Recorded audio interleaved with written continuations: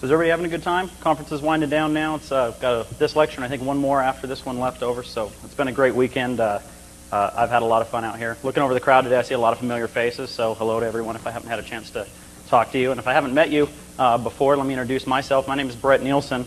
I'm an IT security professional by day, but I'm here independently because the company I work for doesn't necessarily condone the activities at this conference. So I'm going to go ahead and be independent today. So I am an author of a wireless security book. It's called Maximum Wireless Security. You might also have caught Seth Foge's talk earlier in the week that was talking about embedded application reverse engineering.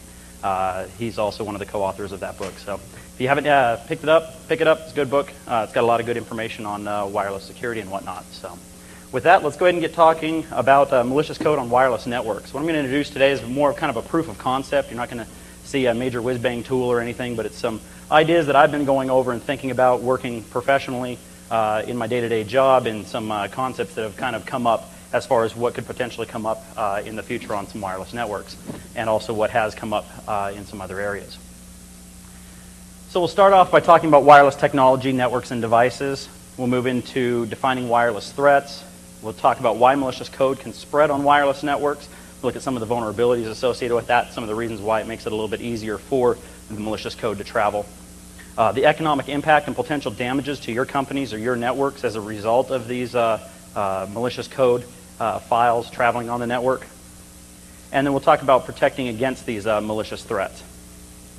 So let's first do a quick overview of wireless technology. I'm sure most of you are probably familiar with wireless as a whole, but just to make sure everybody's kind of on the same playing field, we'll go ahead and review some of this stuff real quick. First of all, we have to identify what exactly is wireless. Everybody uses this term kind of openly. It says, oh, it's wireless. Oh, it's wireless. My computer's wireless. I'm wireless. But nobody ever really says what exactly wireless is and what it means to be wireless. So Merriam-Webster, when I was trying to figure this out, I said, okay, well, let's go see what the dictionary says. Basically, it says having no wire or wires. Pretty self-explanatory, right? That's wireless. But wireless can be a lot of different things.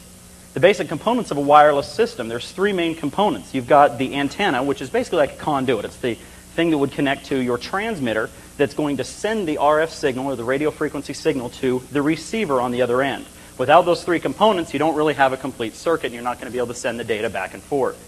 So those are your three main components of any wireless system. So who's using it? Everybody is using wireless. Every day we all use wireless, and we've been using it for a long time. It's nothing new. We've been doing this for ages. Some of the ideas, they're technologies that use wireless. They're televisions, of course. You've got radios, satellites. You've got these new satellite radios, the little XM deal you stick in your car and the Cyrus. Those are great. Police, fire, and EMS, those are probably the most popular. When people think about walkie-talkies and two-way radios, they think about those guys. Cellular phones and pagers. How many people in here carry pagers? Yeah, a couple. How many used to carry pagers but now carry cell phones? Yeah, that's what I thought.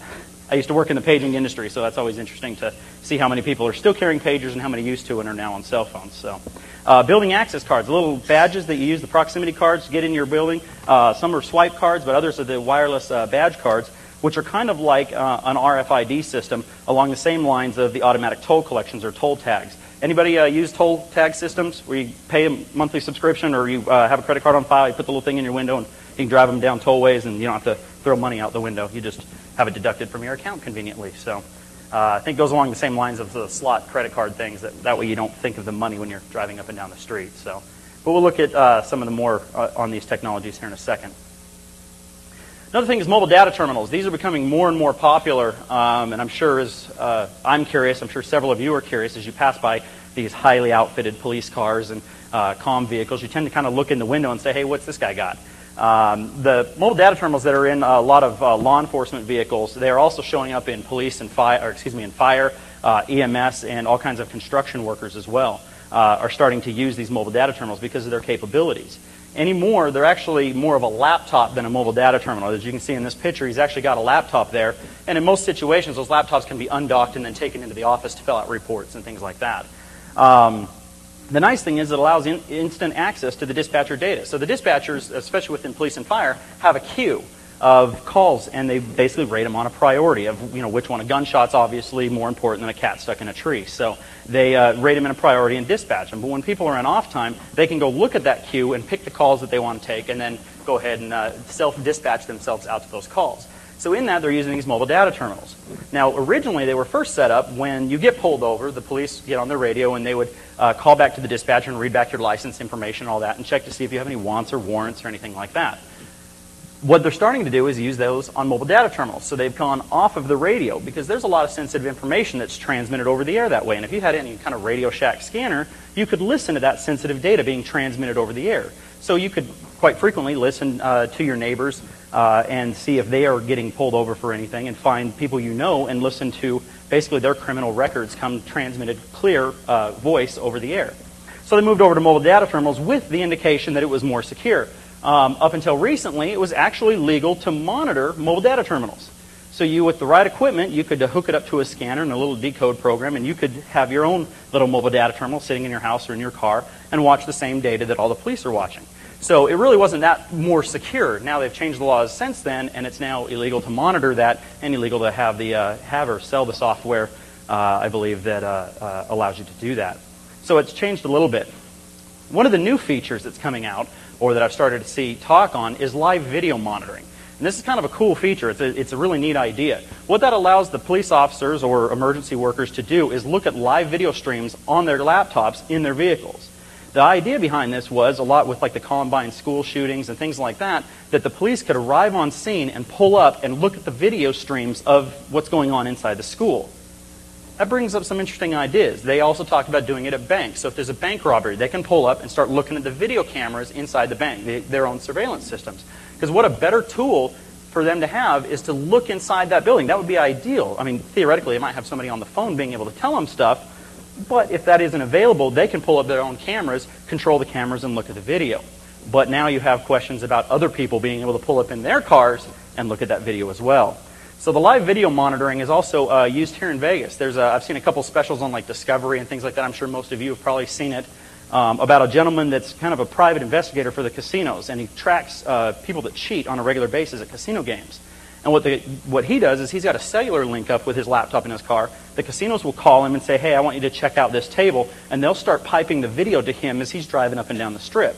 He'll pull over, I would hope, watch the video stream and say, yep, you've got Johnny pulling this kind of card trick at this place. You need to go ahead and pick him up. Or he'll look and identify him, yep, you have so-and-so in your casino. Keep an eye on him.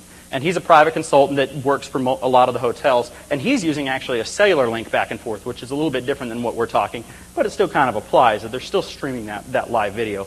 So mobile data terminals are actually becoming very popular. They're getting used in all kinds of different methods and management to go about people's daily business. Cellular technologies. Let's go over these real quick. We all first started with the first generation 1G cellular. How many people had an old cell phone, one of the big brick phones? Did anybody have one of the big bag phones? Yeah, I see a couple hands. It was like $99 a minute or something like that, right? Real expensive, big antenna.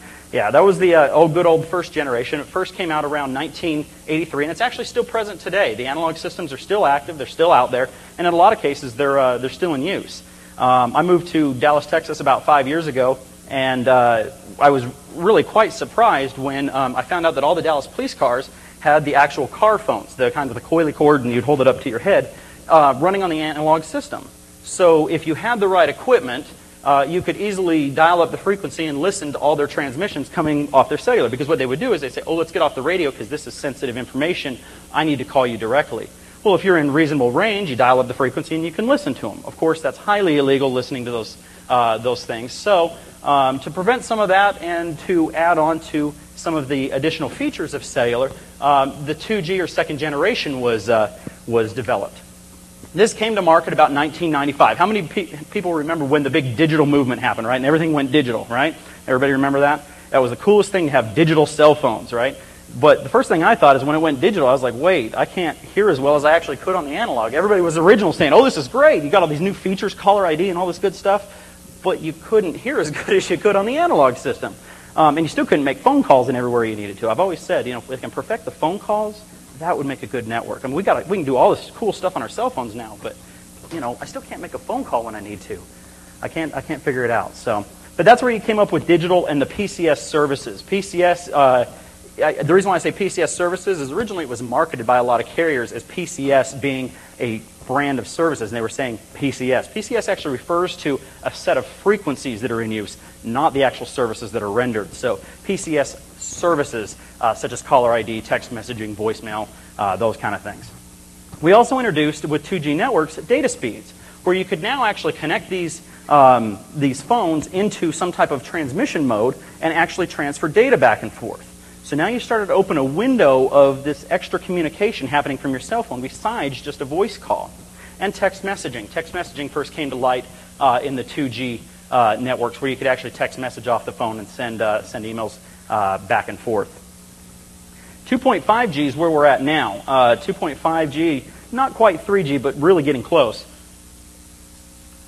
We started to first see that in 2001. Of course, it's still current today.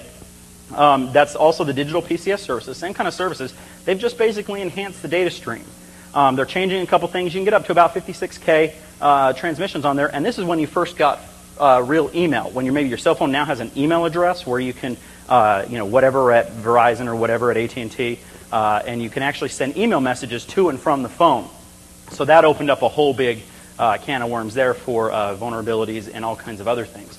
3G is the messiah. That's where we're going. That's the big promise. Our other people in this audience that are not from the United States might already be enjoying some of the benefits of 3G, but us here in the United States, since we're kind of behind the times on things, we're still working at getting there. So I think Sprint is probably the closest, if not. I'm not sure exactly where they are. I think they claim they have some 3G services, but a lot of people are doing CD-PD and other things, which are really the 2.5. But 3G is actually really neat. If you haven't looked at it, look it up. There's a lot of cool features, a lot of cool examples of some phones and things that are coming out. But it's promised 2002 and beyond, and it's currently in progress of being built. Data speeds of 144K and plus. Basically what they're doing now is, you know how they've got all these little camera phones that you're taking still pictures? They're promising us live video on the phones. So you'll actually not record the video and send it. You'll do live video. So you'll be able to watch whoever you're talking to, and they'll be able to watch you all from the palm of your hand, which is kind of cool. There's a lot of advantage to that. Think about the possibilities of remote reporters being able to do remotes without having to have a big camera crew and a whole big truck with them. They go out and get on a cellular link, and they basically hold their phone out there, and they can talk back and forth and do their remote report. So that's definitely some good advantages coming of that with the live video and audio, plus the increased data speed, so you can do all kinds of data transfer. Still not our regular Ethernet networks or wireless networks, but it's definitely getting there. So 802.11 networks. How many people run an 802.11 network at home or at work? Yeah, that's what I figured, pretty much everybody. How many people have had a lot of luck with the 802.11 network here and being able to get internet access? Yeah, there's like 3 people in the audience. So you guys are the lucky ones. 802.11 is definitely growing in popularity. It first started off with just base 802.11. How many people remember Symphony? Anybody have a Symphony system? Yeah, hardly anybody, right? Symphony was one of the first 802.11 devices that you could buy. You could buy the little wireless cards and I don't know if they called it an access point at that time or not, but the little device that would connect into Ethernet. And that would allow you 1 to 2 megabits of data transfer wirelessly, which was the first time you could kind of free yourself from the Ethernet network. And it ran on the 2.4 gigahertz spectrum. 802.11a and B, those kind of came out around the same time. 802.11b was first to market, but 802.11a was actually, I believe, standardized first. They had some complication issues which brought it out a little bit after the fact. It came out at 54 megabits, and it's 5.15 to 5 gigahertz in frequency, so it's actually a very high frequency. 802.11b, that's by far the most popular right now. They're running at 11 megabits on the 2.4 gigahertz. And 802.11b, we're seeing it everywhere. There's been a lot of talks. I think there was one that iDefense did about hotspots this morning that was talking about the different hotspots that are getting set up and some of the vulnerabilities associated with those. So we're starting to see 802.11b networks everywhere, and I'm sure G will be short to follow as it's backwards compatible with B. So pretty much all the Starbucks now have got it. McDonald's is starting to deploy it. Back in Texas, in Houston, Schlotsky's Deli is doing a test.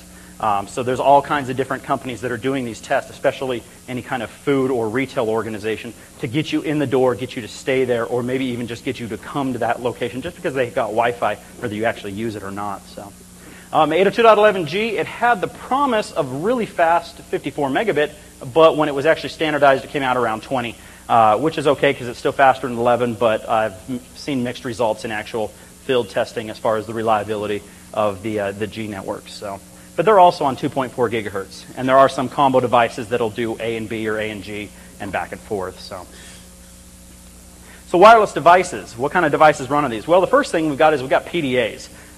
The two biggest PDAs are the most popular. I'm sorry for you Zyre people, but the Palm and the iPac are probably your most popular models out there. I've actually owned both of them. I like the iPac better because it runs a CE operating system and gives you a few more advantages over the Palm, although there's some really great tools that have come out recently for the Palm, and they're definitely growing.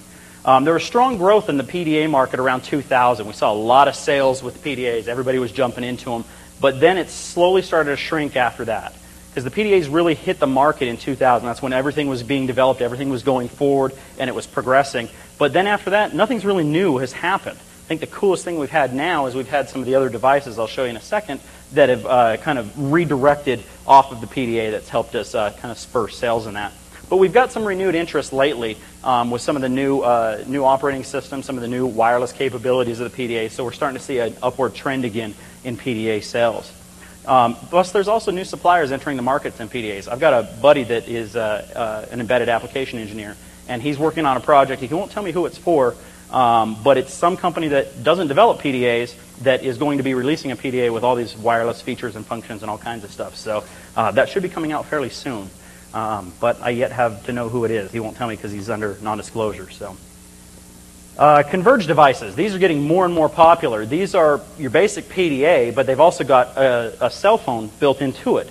So you've got the functionality of both devices into one compact device. Now there's advantages and disadvantages of that. Personally, I don't carry one of those devices. I carry my own cell phone and my PDA separate. Because inevitably, if I'm on the phone, I need to look at whatever's in the PDA, and that's sometimes more difficult when you're trying to talk and look at the same time. So I've kind of avoided those devices, but a lot of people like them because it's less on your belt.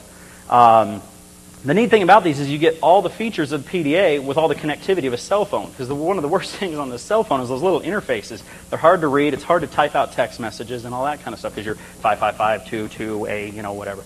And so with the PDAs being built in, you've got all the advantages of the PDA with the keyboards on screen and all the neat applications that are associated with it. The one big disadvantage to PDAs and cell phones is they're designed for size, not security. And Microsoft's pretty open about that. The fact that Windows CE has like zero security in it whatsoever. They basically pulled all that out to make way for some other things. So most PDAs are pretty wide open as far as security. And there's been some other talks in the week, I'm not sure if any of you caught them, that talked about some of the PDA insecurities and ways to bypass them. Wireless security cameras. Started to see a lot more of these popping up everywhere. These are basically, you had IP-enabled security cameras that you could connect to on a wired network, but now you're starting to see these wireless security cameras, which are using 802.11b. There's a couple that use A, and there's some that use their own proprietary standards, as well as some X10 type stuff.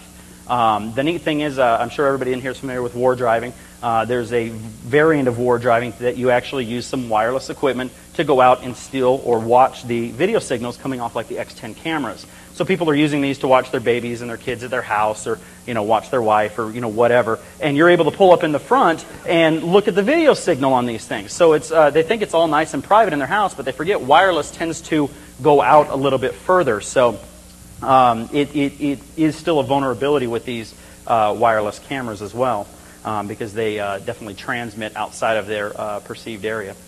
And RFID devices, I talked about these. These are something I'm kind of playing with now. RFID devices are like the toll tags. I've recently read an article that Walmart is looking at getting rid of the barcode system and putting RFIDs on all of their products, which, I mean, if you think about that, that would be kind of interesting, because they'd be able to push a button and there'd be like an access point type thing in the middle of the store, and boom, it would go out and take instant inventory of the entire store. So what if I walk in with a cool little RFID generator type thing and set it on the shelf, and all of a sudden they got 20,000 bottles of pickles on the shelf?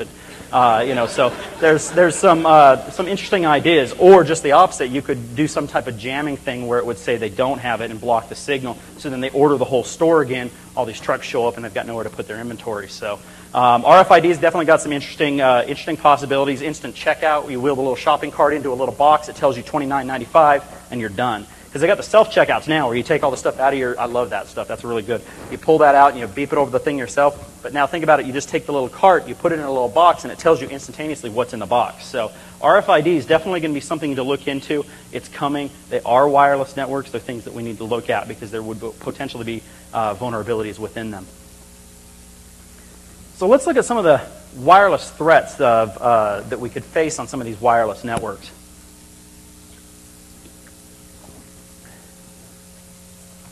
First of all is war driving. There hasn't been a lot of talks this year on war driving. I think it was pretty much a last year thing. Everybody's pretty familiar with what it is. For those of you that aren't familiar with it, basically you load up a wireless device in the car and you drive around and search for wireless networks. It's pretty simple. You log them and catalog where they're at, and you maybe return those results for some sort of contest or something. War driving does not actually involve connecting to or exploiting that network. It's simply just finding it. So it's kind of a threat because if you have a wireless network, you don't necessarily want everybody to know you've got it. Because that could lead to other stuff down the road that isn't really involved in war driving, but could lead to attacks. Also, if people are snooping the data off there, you can find other things. So data snooping, if you open up a wireless capture device, any type of sniffer that would capture the wireless packets, you can start to see MAC addresses, IP addresses, and start to get a general idea of the flow of traffic on the network, regardless if it's encrypted or not. Jamming, disrupting legitimate signals. This is something that's really common. There's a kind of a funny story that I heard. I used to live in Utah, and there's a really popular taco place that is a fast food restaurant, and they have the little wireless headsets that they talk to you in the drive-thru. Well, it happens to use a really common frequency in the 100 megahertz range, which is a common business band frequency. And there were some individuals that didn't want to, how should I say this, wanted to cause some problems for the taco chain. And took a signal on the 400 megahertz, which happened to be paging, and if you've ever heard that, it makes a whole bunch of noise, and it's really loud, and crossband repeat it into the drive-thru. So anybody pulling up to the drive-thru was greeted with this, and they couldn't talk to the person, and the person inside says, hello, can I help you? They can't hear anything. They can hear the person ordering, but the other way it wouldn't happen. So jamming or disrupting the legitimate signals over drive-thrus or wireless networks or cellular networks or any type of wireless communication. Insertion attacks, unauthorized clients and APs. I added AirSnarf on here because I watched that talk. How many of you went to the AirSnarf talk? That was good, wasn't it? I love that. That's going to be a great tool. And so unauthorized clients and APs, that's always been a threat. If you've got other people bringing access points into your environment or wireless cards or something, you can definitely run into issues with that.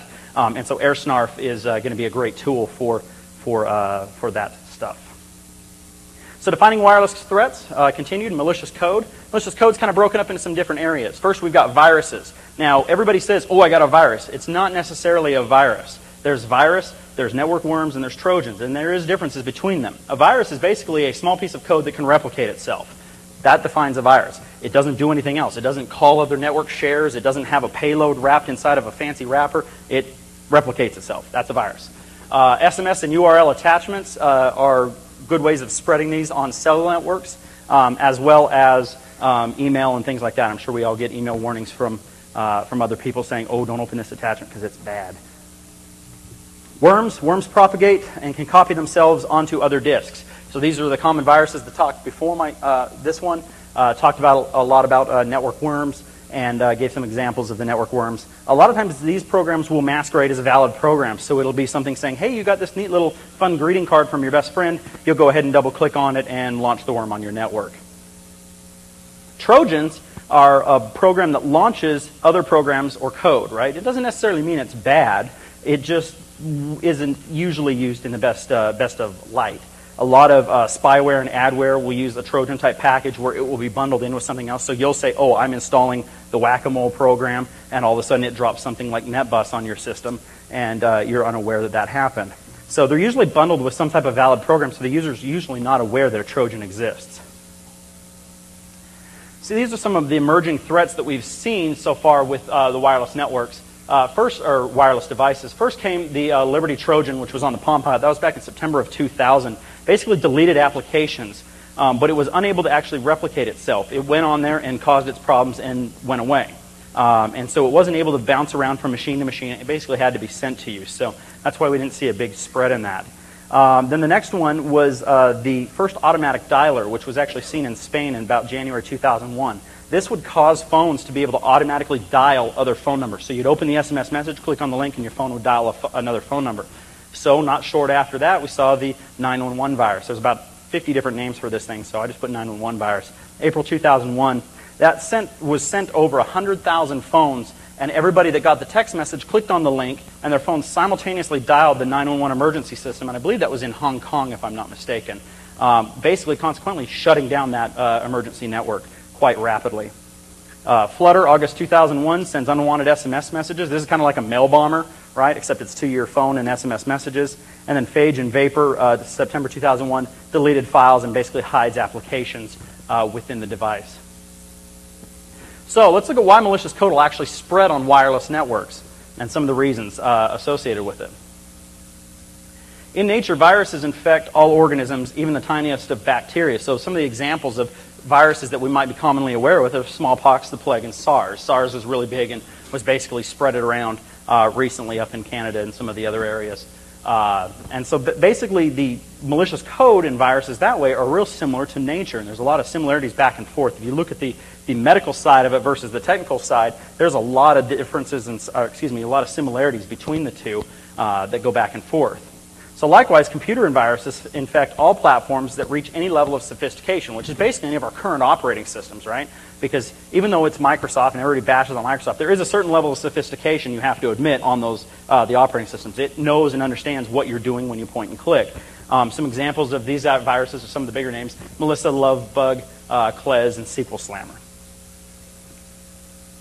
So the four main factors associated with the malicious code spreading on the wireless network are protection is poor or non-existent. We'll get into that a little bit more here. Power of the new devices that are coming onto these networks, standardization of the networks, this is a big one, and increased connection of devices. So let's look at poor protection on the network. There's very little protection on cellular networks as a whole from malicious code, very little whatsoever. And on paging networks, same thing.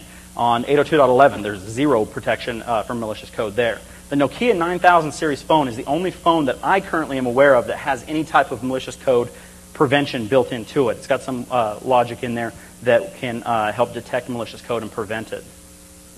Data transmissions are protected but unchecked. Remember, everybody went digital and they said, oh, now the hackers can't listen to us on their scanners, right? And can't listen to your phone call because it's digital and encrypted and all this neat stuff. But the thing is, that's cool because I can't listen to it on my scanner, but I can still send whatever I want over that data stream, and nobody's looking at it on either side, right? Because your phone doesn't have anything to look at it, and the cellular carrier surely doesn't care what's going over the data stream as long as it's getting from point A to point B and you're a happy customer. They don't care at all.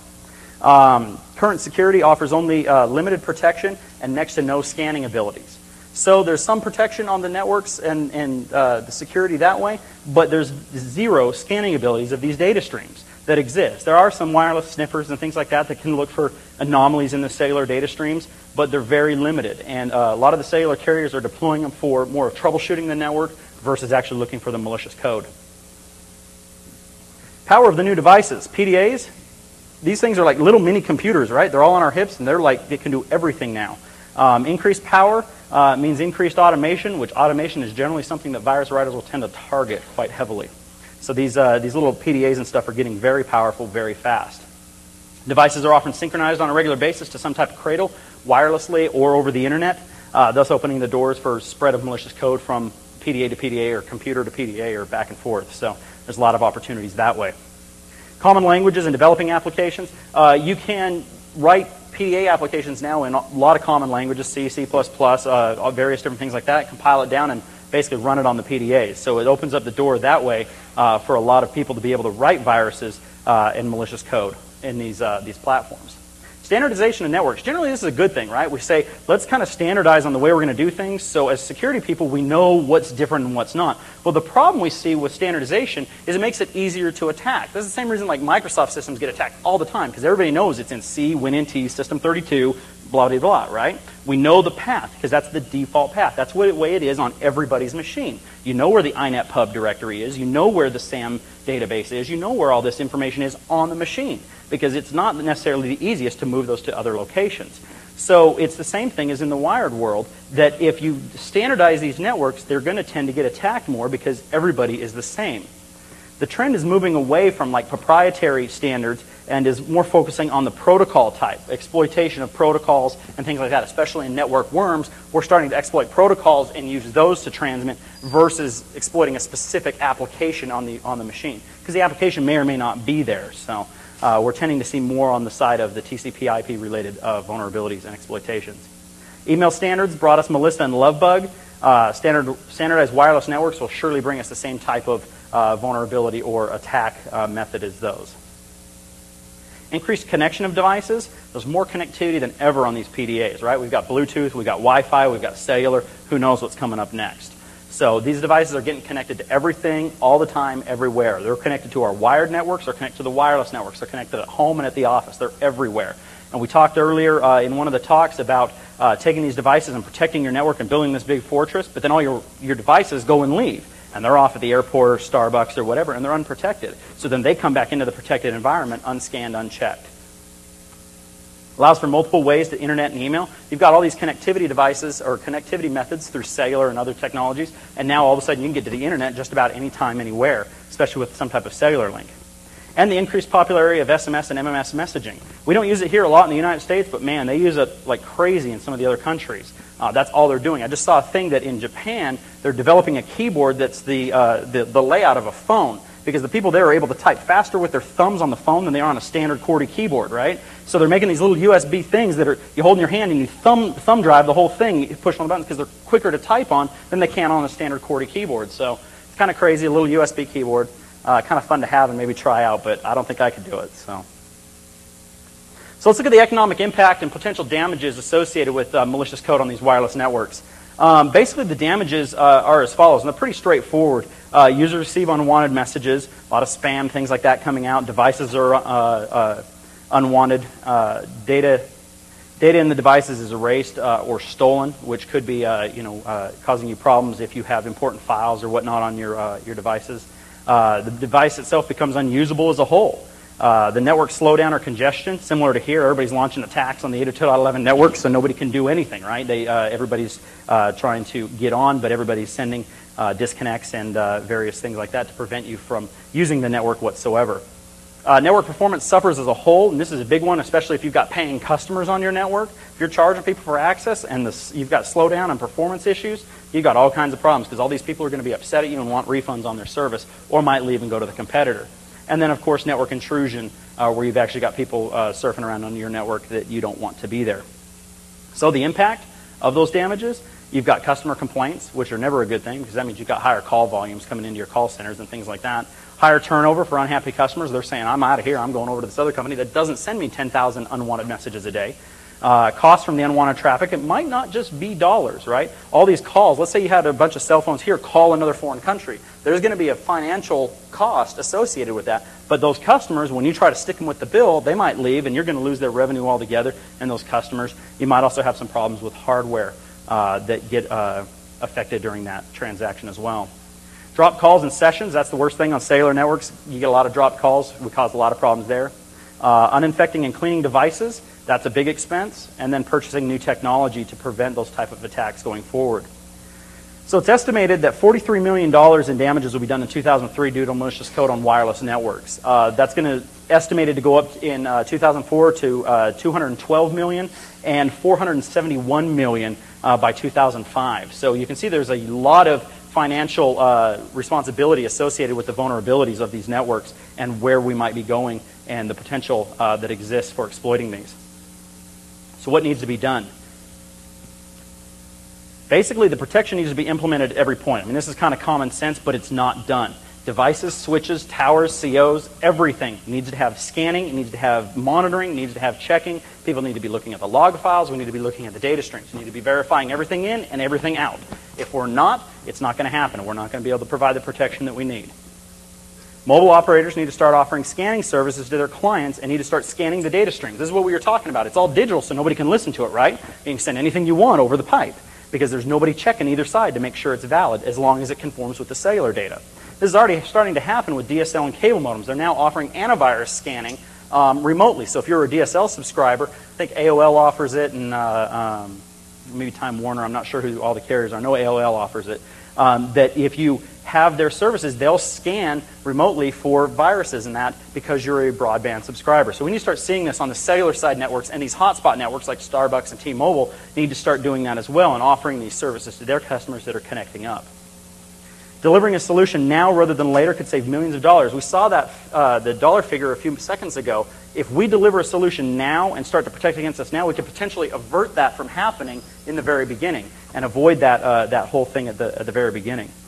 And AV vendors need to step up to the plate. Frankly, this is kind of an AV issue, right? We've got all this malicious code that we're talking about, but to date, there isn't an AV vendor out there that's providing any kind of cellular scanning for malicious code, right? We have very little AV vendors that are providing anything on the PDA. Some AV vendors are doing a passive thing where it only scans when you sync, but what good's that if you're wireless and remote? A company called AirScanner out of Dallas has released a product that actually does active scanning on the PDA, specific to IPAC, I believe, that will scan continuously on the PDA itself while you're there. So as you're accessing files like a traditional virus scanner, it will actively scan those files and things like that. So the technology is going there, and the AV vendors are going there, but they're not there yet. They need to step up to the plate and do it a little bit faster. Mobile operators and device manufacturers need to have plans for addressing thousands, if not millions, of simultaneous infections on their network. Think about that, the 911 virus. So all those people are calling 911 simultaneously. They need to have an action plan in place right now. And you guys on your 802.11 networks, think about this. If somebody comes in and starts doing a denial of service attack, you need to have a plan in place of how you're going to respond to that and how you're going to stop that. One of the problems that exists is the technology isn't there for us to actually stop it yet. So we call on all the developers in the audience to start looking at it and see what we can do and see if we can come up with something to prevent this so when it happens, we're able to stop it right off the bat and don't have to worry about it. So in conclusion, wrapping up, the four main reasons that malicious code will spread on the network, current protection of wireless networks is minimal or next to none, increased computing power of devices, standardization of the devices and the networks, and growing connectivity options within the devices. Not changing security could result in a large financial impact, $471 million per every 5 million users is estimated by 2005. And mobile operators, administrators, manufacturers, developers should start thinking now and act proactively instead of reacting after the fact. So that's my talk. I definitely have some time for questions. We have a couple goodies over here to give away, so I'm not sure how we want to do this. If anybody's got questions, we can kind of give them out to question people. If not, we'll kind of randomly, I can't throw them. They told me not to throw them at people because apparently there was a problem in one of the other talks. So let's start with you right here.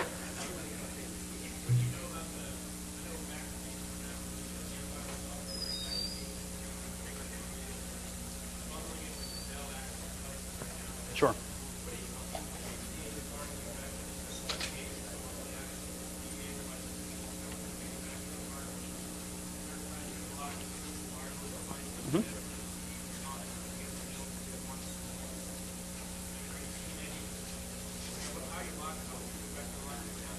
The question was related to McAfee recently announced an agent to be added on to specific Dell PDAs, and how about going in and deploying that specifically in the environment. I am familiar with that product. McAfee also has a product called ePolicy Orchestrator that can manage those agents, which is kind of cool because you put the agent out there, you type in the policies, and you can enforce it. So it's pretty straightforward that way. The nice thing about that is that's like the AirScanner thing. It's actively scanning on the PDA itself. The problem and the disadvantage is it only works for the one PDA.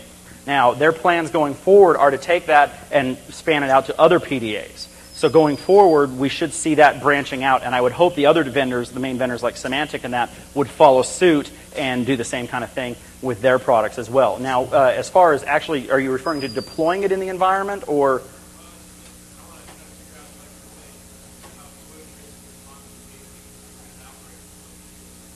Sure. Well, that's the problem. He was asking what should the response be for if there was an outbreak. The problem is there really isn't one at this point. That's kind of the idea behind the talk here is we need to, as a group, kind of think of how do we want to respond to these? What do we want to do when these type of events happen? Because malicious code on like 802.11 networks, we haven't seen it yet. Somebody hasn't exploited it yet, but the potential exists there for it to be exploited. So going forward, that's why we need to call on like our developers and our researchers to actually look into this and kind of say what should we do, you know, and how should we protect against that. So if you want to come up, I can give you one of these little guys up here real quick because I can't throw them out. So thank you. Question over here with the sunglasses and the black and white shirt.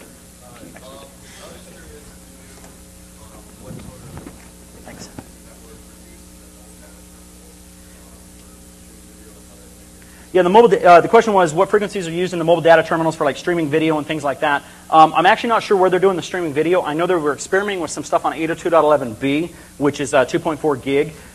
Typically, mobile data terminals work in the 800 and 900 megahertz. Occasionally, you'll see them down around the 440, 460 range in that area for the actual just data transmissions back and forth. So.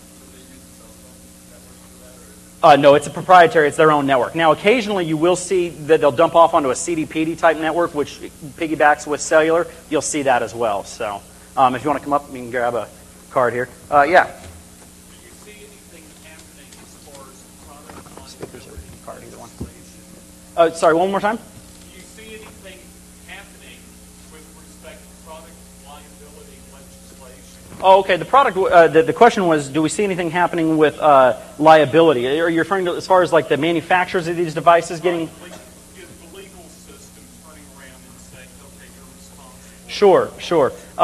If the question is, are the manufacturers basically going to be responsible for any kind of attacks that come off of their devices? Well, 802.11 right now, like war driving, for example, is kind of questionable if it's legal or not, right? There are some legislations out there, I believe it was in New Hampshire, that was basically going to put it as a responsibility of the administrator of that network to secure it. And if somebody was able to connect to that network, it's the administrator's fault, not the connecting party's fault, which also takes the manufacturer out of the sequence. Now, as far as malicious code and that, viruses by nature are illegal. So there was some question of if that could actually be related back to the vendor.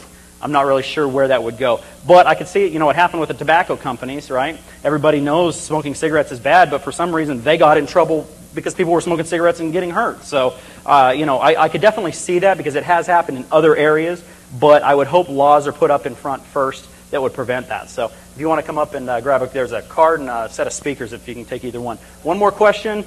I don't want this card, so the card for... question. Yeah. I get to ask the question. Oh, hey, no problem at all. No problem at all. Okay. Do you see any Department of Homeland Defense interest in these things you've been talking about? I haven't seen any yet. The information that I've been researching in that has been pretty limited and stuff that I have access to due to my profession. So I haven't seen a lot of interest. I'm sure there will be some interest in protecting because the government has been looking at 802.11 networks. There's been interest. I read an article about the Secret Service actually doing some war driving in Washington and doing some stuff like that, notifying people that their networks are open. So it's kind of questionable as far as what they will and won't do and what their interest will be. I'm sure at some point they'll jump on the bandwagon too, but I'm not really not sure where that's going to go and how far. So another question? Yeah, right here.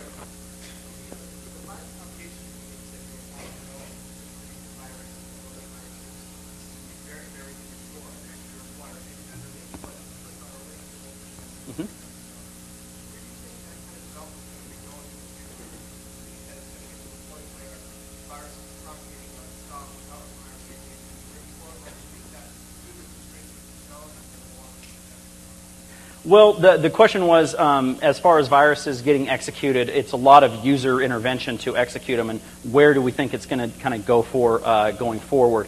There's a lot of questions about that. I know a lot of the AV vendors are a little bit nervous because there's some talks, and if any of you follow the AV world, Microsoft just did an acquisition of an AV vendor, which has everybody else kind of nervous to saying, what are they doing? There was talk a little while ago about Microsoft making a secure operating system that was hardware-based somehow, that would actually do like a sandbox and check the validity of the data, which would bring in some interesting kind of questions as far as can it start checking for viruses at this hardware level before it ever even gets up to the software. So, what was that? I know a lot about that. That's what you can do it because you can have that hardware check for an application. Yep, what was that? Go for it. I know a lot about that area because I was recently working for a company that's trying to push that. The idea is you have hardware that can suspend the operation of the operating system. Okay, so Windows is frozen. It runs applications that are controlled by the BIOS, and the BIOS will only allow applications to run if they've been signed by the BIOS vendor itself.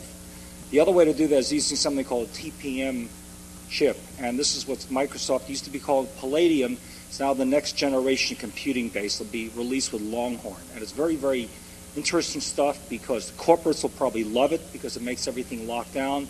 As consumers, we should be scared because of digital rights management issues. Very good. So, by the way, I'm a marketing guy. I'm job hunting.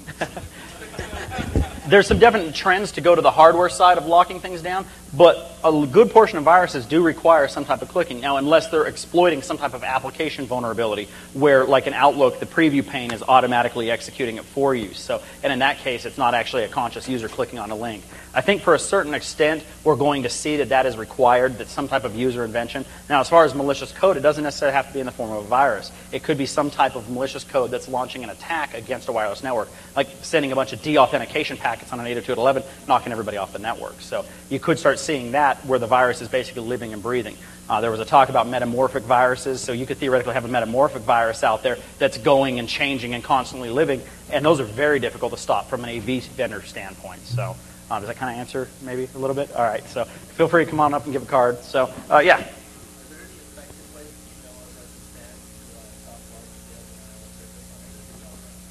As far as I've seen, no.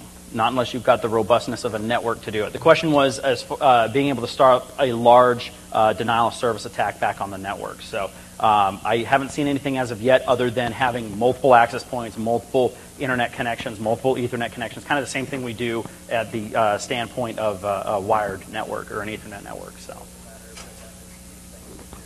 redundancy, and I mean, security ties into it, but the security of wireless networks is kind of questionable to begin with.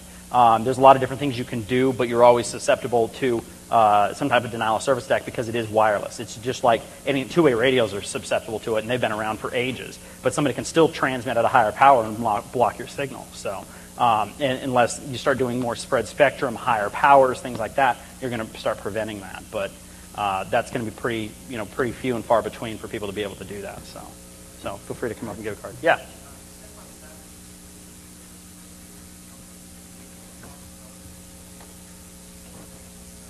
Mm-hmm.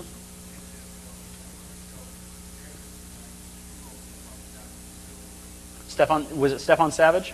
Okay. Yeah, the statement was that Stefan Savage has just released a paper about denial of service and protecting them at a layer 2. So, yeah, I don't have any more cards, but I'll still take the question.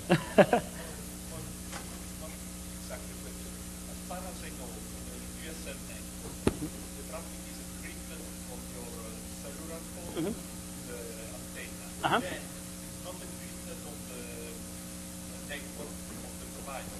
So you say that the provider does not have any way to scan well, actually not a way to scan because the traffic goes unencrypted and is all Exactly, and companies like Network Associates provide. They have a sniffer program that will scan GSM and CDMA type data at the cellular switch, right? So it'll actually look for that. The problem is it doesn't have a virus plug-in for it to actually look for the signatures of viruses yet. So that's why there's the call on the AV vendors to kind of say, hey, let's do this. They can actually watch the data streams, but they're not looking for malicious code because the logic is in there in the tools. But theoretically, yeah, they could actually look at those tools. So. Question? Yeah. Those came off of was it Gartner Group? Yes, it was a Gartner study that was done at the beginning of this year, I believe, if I'm not mistaken. So if you email me, I can find out exactly. I got those off of an internal memo that I received, but it was Gartner Group that had it. So, other questions? Good. Well, that's my time. Thank you very much.